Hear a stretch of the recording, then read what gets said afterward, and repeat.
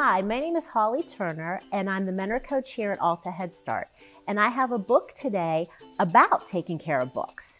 And it's called Forest Friends Go to School, a very, very sad story with a happy ending.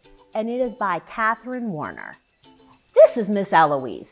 She is the teacher at Woodland School. She loves to read books, but she's very sad. Would you like to know why she's sad? Someone has not been treating this book very nicely at all.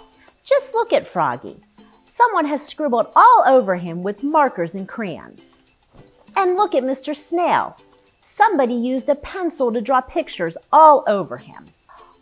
Wait a minute, is that juice and chocolate all over Bella Butterfly? No wonder why she doesn't look too happy.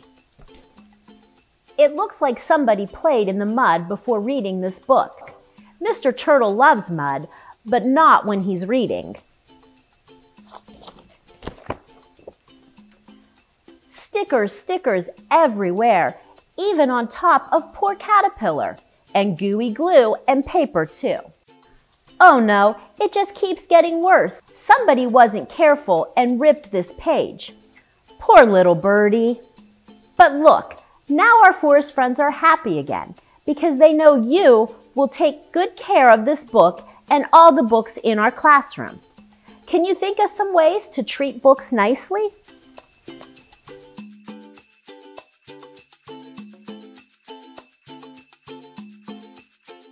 Read your book with clean hands.